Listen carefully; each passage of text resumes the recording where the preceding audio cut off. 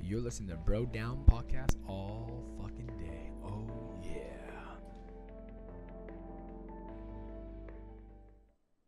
On this episode of Dear Bros, lady feels like her marriage is in a funk due to COVID. Uh-oh. Also, grandma versus mom. Stay tuned. You're listening to Bro Down Podcast all fucking day. Oh, yeah. Hey everybody, welcome back to the Bro Down Podcast. I'm Andy Smith, And I'm Tim Fulton. and this is Dear Bros. Dear bros. Okay, so we rip some advice columns and we give our very unprofessional advice. First up, It's me. We're going to be talking about grandma versus mama on this episode. So the actual title is called Grandma Raising Young Girls Grows Tired of Mom's Antics. Y'all ready for this one? It's actually relatively short. Here we go. Dear Abby, I am raising my two granddaughters and trying to allow their mother, my daughter, to visit with them. The problem is, the entire time she's with us, she stays on her phone or Snapchat. Last weekend, I drove to the place where she resides, and the whole time we were there, she ignored the girls. I have a ton of family and friends who say I'm wrong for allowing her to even see the girls, period. I don't want to be the bad guy when they grow up. Help, Abby. For the good in Ohio. okay. There's a lot to unpack in a relatively short time. So let's go over this real quick so that we have all the facts. She is raising her two granddaughters, Correct. and her daughter, who is their mother, is allowing her to visit her daughters. Yes, So she's allowing her, which means she probably has custody of them. that sounds accurate. Okay. And that also sounds like she has full control of the situation, not Yeah. like judge ordered or anything. It's up to her. Yeah. The problem is the entire time she's with us, she stays on her phone or on Snapchat. Last week, I drove to their place where she resides. The whole time. Yeah. This isn't good. No, it's not good. I will say that I don't know how to phrase this. My personal opinion, and you can correct me if you think that I'm out of bounds here. If you are giving them a safe and loving and caring home and like a nurturing environment where you give them attention, continue to allow them to see her mother, for them to see the mother, maybe bring it up with her. Hey, pay attention to your kids, but you can't. I think she should keep going in the direction that she's going. Which is? Allow the mother to see them once a week, once every other week, whatever it is. And I know this sounds almost kind of mean. Let them realize on their own what's happening. Because if you take the mother away from them 100%, you're saving them once every 2 weeks from a negative experience, but they're always going to have that what if in their head. But if she keeps in this trajectory, it gets rid of the question. This is far beyond my ability to give advice on. But if I had to give advice, It is an advice show. I don't know, because monkey see, monkey do. And That's true too. the problem with that is that you can tell kids 1,000 things. They're going to imitate what they see. True. Okay? Just like how kids that grow up in abusive households, alcoholic households, you can tell the kid 1,000 times, you shouldn't stay with somebody if they're abusive. But if you do it, that's what they remember, and Yeah. that's what they model their behavior off of. And that's why the cycle repeats itself in a lot of times, because they're doing what the environment they were raised in. That's for true. whatever fucking reason. That's true. So it sounds like the whole let's talk to the mother thing is, it sounds like the grandmother has custody for a reason. Yeah. I don't think a talking to is going to help. If you're going to see your kids and you don't even want to spend time and your phone is more important than your kids that you're seeing once a week, what are you going to say to them? Right? What are you going to say to them? Right? You can't say anything to them because they should know that. They should know it. That's fair. That's and I don't know where the aha moment is, but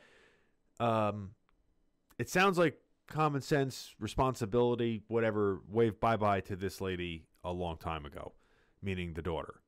I kudos to the grandmother for taking on the responsibility. Yeah. And because she has the responsibility of doing it, I mean, I don't know where it went wrong with her daughter, but it sounds like she has a head on her shoulders because she doesn't want to expose her grandchildren to something negative, which is why she's asking for advice. I don't know how, does it say how old they are? It doesn't, but she does at one point say she ignores the girls, which to me makes them sound young, either preteen or younger. Well, they got to be. I could be wrong. They got to be younger than 18 because she's caring for them. Yeah. So, yeah, I think that it's going to be a hard road no matter what, right? Because if you don't let them see the mother, if she has full custody, we're under the assumption, then once they get older, you know, they might be wondering why. They're probably going to have a lot of suppressed or repressed feelings about it and whatnot. But again, the behavior that they're learning because they know that this is their mom. I'm sure they call her mom. If they grow up knowing that their mom would rather look at her fucking phone than spend time with her kids. Yeah. Like to show like, hey, I don't see you ever. And then also when I'm here, you don't even have my attention. Yeah. That's going to set like the pecking order of importance for like loved ones in their head. See, I disagree with that solely because the grandmother is the sole custodian for these kids. Yes. So I believe, and I could be wrong, but I believe that the grandmother is going to be primarily the example setter, and the mother is going to end up being the exception. It's it's like seeing like a weird uncle on holiday, and you're just like, oh, it is. Man. But there's always the thing because this is an unusual situation. It is, right?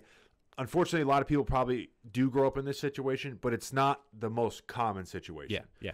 So when they're going to school and they get older, they're going to start to realize this is not a common situation. Yeah. Right? And they're going to then choose who they put as the matriarch in their head. And we can only hope that it's the grandmother from what we know. But it might not be. Because the grandmother is going to be the one that's telling them she's the rule maker. She's the one that's doing all this. See, and it's not normal to have the grandmother be in that role. See, I think it'll be a bigger problem if grandma says mom can't see you. Yeah, I don't think that's the answer. Yeah. I don't think that, I'm not saying that. All I'm saying is that I think that it's going to be a hurdle either way because, you know, it's almost like you're being raised by one of your parents' significant other. Yeah. You're never, unless you were raised from a very, very young age, like a lot of times there is that tension of like, you're not my real parent. And that gets brought up with anger. So I don't know. This is a tough one, man. I'm not okay. I'm not ready we're not for this or anything, one. Guys. So, yeah, gun to my head. Talk to your daughter. Try to straighten her out. Make sure the kids know that you're there for them. Yeah, yeah. Regardless of what mommy does, you are going to be there. I agree with that wholeheartedly. Control what you can control. It sucks that it's up to you because it shouldn't be your responsibility. But now that you are in this position, for whatever lack the mother gives, you have to make up for it. It's not even so much making up for it as much as they need to know that there's somebody there that's stability. Yeah, yeah. Somebody there that's going to be there, not pay attention and all that shit. Because what they're getting from their mom is this whimsy, come as you are, come as you go kind of thing, who doesn't really give a shit, doesn't pay attention. So they need something that it doesn't falter kind of thing, which sucks for the grandma in a lot of ways. But anyway, your thoughts? Those were my thoughts. Okay. I agree. Give a talk to the mother. I mean, a lot changes depending on the circumstances of this because we don't have one. I know. Because we don't have a ton of detail here, but I say attempt to talk to the mother and keep on keeping on with what you're doing. You're going to be the bad guy to the kids or the mother if you don't let her see them. So as long as they're safe within these visits, like physically safe within these visits, maybe limit them, but keep on trucking on. Yeah. And give them the primary example that they'll need. Yeah. I'd be interested to see why the grandmother has full custody. Yeah, there could be a myriad of reasons. Yeah. So let's see what the actual professional says. Dear for the good. Either your daughter doesn't know how to relate to her children, which is why she stays on her cell phone when you bring them to her, or she's not interested in creating a bond since she has offloaded them to you.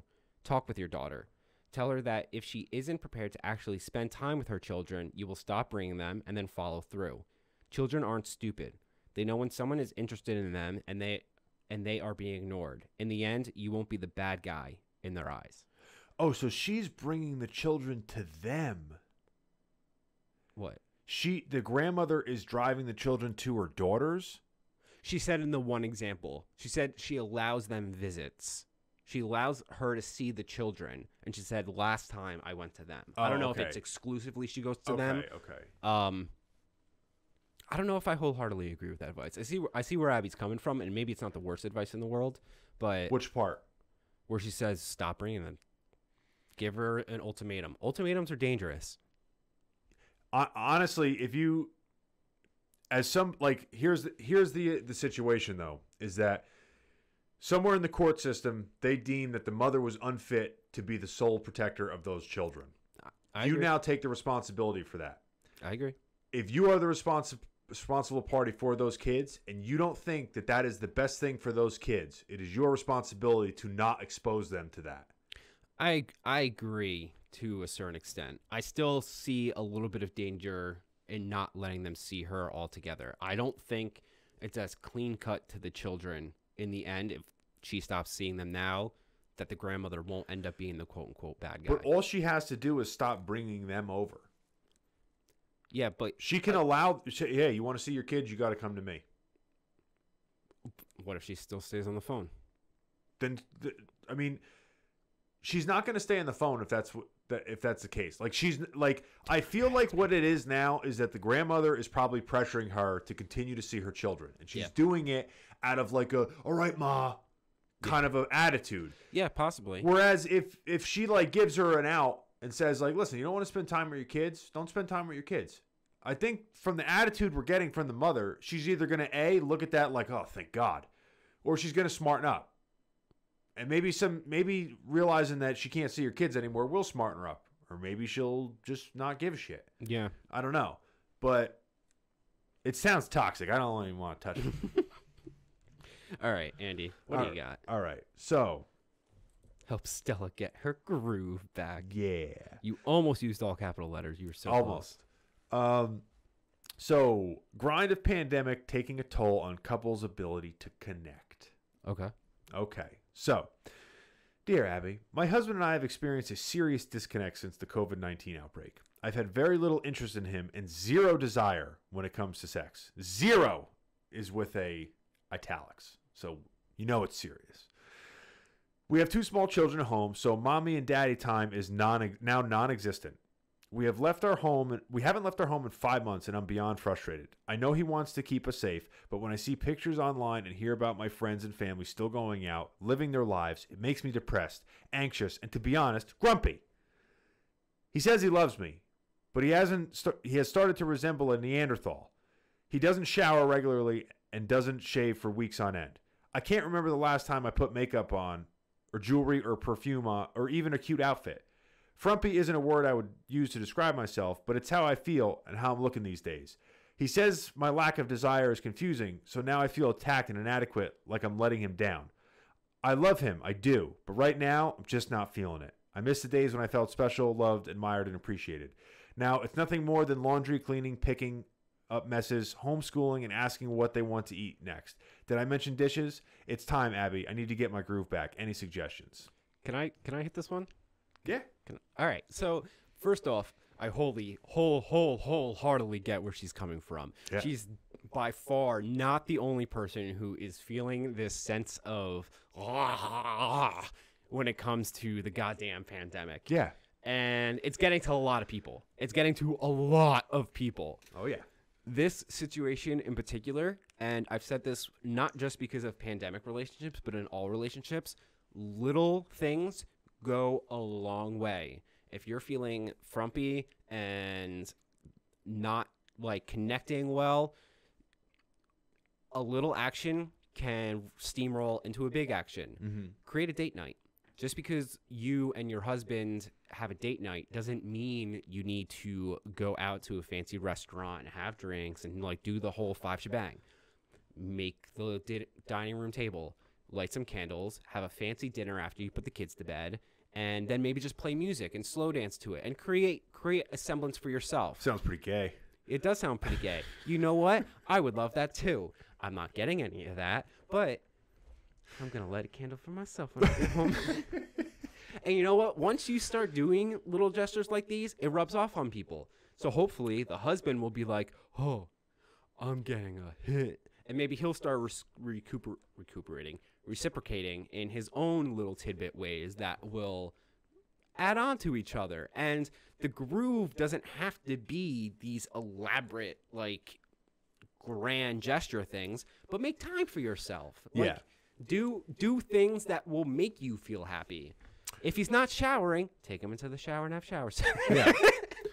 I don't disagree, but I have to say, I feel for this lady. She's clearly going through it, right? Yeah. I think that these scenarios are a perfect example of that people, regardless of how well you, there can be too much time spent together. There could be. I agree. You I put agree with two that best too. friends in a room, eventually there's going to be a fight. It's inevitable. That's what happens when you're stuck in a room with somebody. It just happens. Yeah. Now, if you read this again, you can see a little bit of the frustration coming out, and it's sporadic frustration.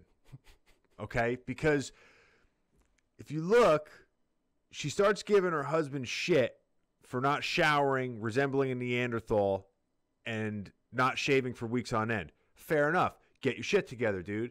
Just because you don't have to get up and go to work doesn't mean you turn into a fat slob. Now, if you don't want to fucking shave, grow the beard out. You should probably be fucking showering, though. Yeah, I Okay? agree. You should probably be showering. All right? You dirty fuck. Got to give it to your wife on that one. All right? Yeah, point wife. Yeah. Work out at the house or something if you're, whatever the fuck. But that's unacceptable. Yeah. But then in the next sentence, she says, I don't know when the last time I put makeup or perfume or a cute dress on. It's like, that's the same thing. Yeah. That's the same thing. It is the same thing. So I get the frustration. And this is how you know someone's really frustrated, is when they contradict like the action that they're mad at in the next sentence and they don't see it. Yeah, okay. So I get it. Like, she's clearly very frustrated because she then says that he says her lack of desire is confusing. So now she feels attacked and inadequate. But she just said that she doesn't want to fuck her husband at all. Zero. But he's a prick for not understanding why. But, like, it seems like both of these people are doing the same thing, and they're both mad at each other for doing the same thing, and nobody has the balls to just fucking pull their own weight. Right? It's like, oh, you don't fuck me because I don't shower. Well, you don't fuck you because, I don't put on makeup. It's like, well, how about I take a shower? How about you put on makeup? Or whatever. Like, nobody just wants to do that. And then we'll have sex. That's what I'm saying, though. Like, it seems like they're both doing shit that is clearly putting the other person off. Yeah. That if it wasn't for COVID, would not have stopped. Yeah, yeah. Right? But it seems like nobody has the leadership ability to just take the reins and be like, I'm going to turn this ship around. I'm going to do this. It's like, you're not going to put on makeup? I'm not showering. I don't know if it's that, but I do see where you're going. The whole leadership thing, I agree. No one's taking the vibe in the room, so to speak, has become Toxic. Yeah, and that's what you need to air out. Open up a goddamn window. Yeah. Air that shit out. Yeah, put him outside till he showers. Hose him down. But yeah, this is and it's totally normal because you got people stuck inside it's not like stuck inside where like, oh, you can go out. You can't even really go out No, you can't go to where anywhere. you want to go. So all these things are just compounding. Like, Yeah. this is a totally normal. Like, I think most people would be going through this given the situation. But sometimes people have a hard time stepping back and just being like, oh, yeah, I do things, too, that I could probably not do and just change it or whatever. But, again, it sounds like everyone is just stuck in their, like, pajamas and All nobody day, wants to put on the every work day. pants. Yeah. It does. It gets old fast. I understand her frustration. Yeah, So what's your advice? Shower? honestly, my advice, I get it, but I'm gonna go no kids gloves. The gloves are coming off. No hand wraps. You're fucking adults, okay? You're adults. If you're fucking bored, you're an adult. You know who get bored? Kids get bored sometimes because they can't fucking do things on their own. You're an adult. Figure it the fuck out. If you can't entertain yourself by yourself, well, then guess what? You don't have a fucking imagination, or you are lazy, or I don't know, but figure it the fuck out. Expand your horizon. Oh, I don't want to do that. That's boring. Well, maybe you're fucking boring, okay? We all know those people that can fucking have fun no matter what they're doing. And then we all know those people that are miserable no matter what the fuck they're doing. Try to be more like the happy guy. I feel like you're perpetuating other scenarios onto this. No. They never said she was bored. No, but this is no. She did. It comes from all, like, they're stuck in their house. They're bored. Yeah. Dude, they're stuck in their house. They're going out living their lives, and it's making her depressed. Yeah. I know. Like, she's in this with her family. Yeah. There's things that you can do. It's not like this family alone is in that situation. Yes. Like, everybody's in the situation. Like, it sounds like the guy might be a little bit too much on the whole, like, let's be safe from COVID thing, because it sounds like she wants to go out. Yeah. It does. But at the same time, dude, like, this is the boat you're in. You can either be fucking sad, or you guys can make it work. Like, tell your dirty ass husband to take a fucking shower. You should be able to just tell him that. If he's a cool guy, he'll get it. He'll fucking laugh. But yeah, I don't know. I think you went a little too mean there. I say do romantic gestures and let them steamroll into a good, healthy She doesn't want to environment. fuck her husband, dude. All right, That's where you have to start with she somewhere. said zero desire. So start with somewhere. Lighting some candles. Why? Cover up his stink. I think you should light your candles. I think you should get the fuck over it. You stupid piece of shit. Yeah. People complain too much. Dude, we're listening. I'm just trying to piss you off now. It's literally advice columns. I'm just trying to piss you off. It's literally people saying, "Please, I need help. What would you do?" Stupid bitch. But sometimes people need fucking tough advice. Sometimes they don't. You're too mean. No, sometimes you're too people mean on need this tough one. advice. I agree, but I think you're too mean on this one. What does Ab say? I don't know. It's time to clear the air. Tell your husband what you've told me, starting with the fact that you feel depressed, anxious, and trapped. Out of all sorts, he now resembles a Neanderthal. It may make him feel less confused. If you have been doing all the chores alone, it's important that he pitch in. That's true. You both may need to, if he's not helping out with around the house, then fucking, that's another thing. Like, Yeah, you got to pull your own weight, dude. We didn't even touch on that, but he does have to pull his own weight. Yeah, like, fucking, that's on him, 100%. You both may need to get out of your cage once in a while, dress up, and go out for an outdoor meal, lunch with a friend. Take your kids to the park. Your husband should go do the same. However, if he can't bring himself to do that, he needs to understand that depression and isolation may be a threat to your marriage. Ooh. She got heavy. Yeah, but it sounds like they don't want to go out anywhere, right? Yeah. That's what I was. See, and I'm working under the assumption that they're not allowed to go anywhere, that was my assumption too. right? That they don't want to or are not allowed to. And that's why I'm saying that there are things you can do inside. I know it seems restrictive because not everyone has a gigantic house or anything like that. So Yeah. like maybe you're stuck in the same 4 rooms, but you can dress up a room, dress yourself up, do something. Do something that's a little bit different. A little different goes a long way. Yeah, dude, I get a little fucking crazy with shit. I get a little over the top, but at the end of the day, in all seriousness, everybody's going through this. Yeah. Like, everybody is going through the cabin fever stage. Yeah. And sometimes there's nothing there's no options. Like, you don't have any other options. The only option that you have is to change the way that you're seeing things, right? Your only option is to change your outlook on your situation. And right now, their outlook on the situation, like if you are stuck in this spot and literally like going out isn't an option, having a babysitter isn't an option, right? Yeah. Like, you have to change your outlook on this situation as like, all right, maybe it's not that bad. Let's look at what we do have. Yeah. Like, you know, obviously talk to your husband. Tell him to fucking shower. He better be fucking doing shit around the house. But at the same time, like, you could be in a better spot if you just stop looking at the negative aspects. It's hard now, though, because of the situation that everybody's in. But, you know, if everyone would just get on the same page and agree to try to look at things in a better light, it might have a better, like, outcome or a vibe in the house. Because right now it seems like gunslingers passing each other in the hall. A little bit. Yeah. Yeah. Yeah, I don't know. What do you think about that advice? I mean, I think she missed the mark only in that she says go out, which I don't think is an option. I think everything else was correct, but I don't think the going out part is an option. Other than that, I agree with you. The outlook has to be the thing that changes. I still go back to my whole do little changes inside the house thing. I think that's where I disagree a little bit, where you do have an option.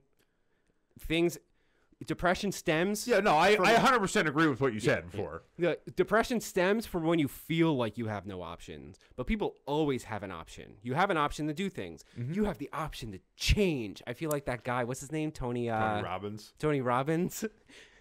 Listen to some Tony Robbins tapes. No, seriously. All right, if you don't have the ability to go anywhere, go for a drive.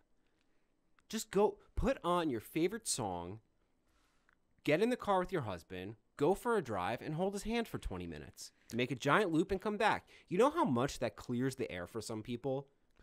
Literally and not literally sometimes. Yeah.